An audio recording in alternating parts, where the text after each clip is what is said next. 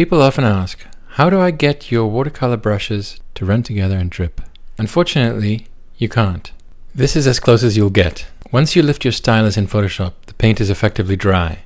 So no matter how much paint you add, it will never run. However, there are other apps, like Rebelle, that have fluid dynamics. This means that your paint in Rebelle stays wet, and you can mix it on the canvas. If you add enough of it, it will even drip and run.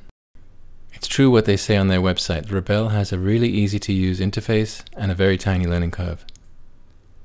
Even though I just installed it about half an hour ago, I thought I'd show you how watercolor works in Rebelle, because it's quite amazing and incredibly fun to use.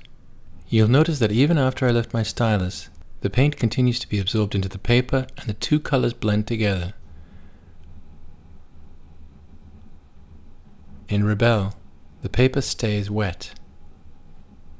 You can see, as I draw through it with an ink pen, where the paper is wet from the watercolor, the ink bleeds into the paper, just as it would in real life. The water and the sponge tool allow you to add or remove wetness from the paper. By turning on this little switch on the right, you can see how wet the paper is. The darkness of the blue indicates how wet the paper is. White indicates dry. Now I'll turn off the wetness indicator so you can see what happens as I draw through it with my ink pen. In the white area, where I removed the water with the sponge, there is no bleeding. But in the blue areas, especially the area where I add water, the ink bleeds. This new version of Rebelle adds support for tablets, including multi-touch support and accelerometer support for the tilt features. You can use the tilt feature on the desktop too. I'm going to increase the wetness and the load in the paintbrush to get a really runny paintbrush so you can see the effect of the tilt feature.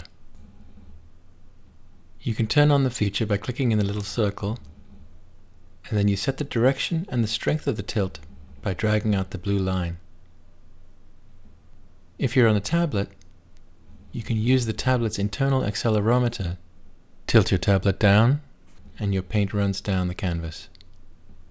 I hope you enjoyed this quick look at Rebelle's watercolor.